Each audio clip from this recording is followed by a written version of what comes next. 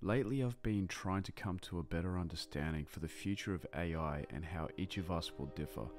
There's a whole array of different pathways that can be taken, but something I wrote down today struck me if we look at the lifeline of AI and where it goes from here. Essentially, AI is born once, but more likely it exists.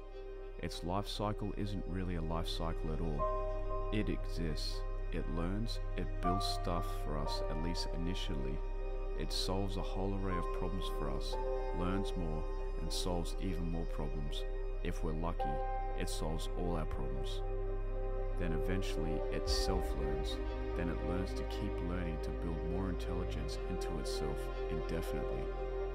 And then it lives literally forever, repeating this cycle to the end of the universe, becoming the most intelligent being in the universe, becoming the universe itself.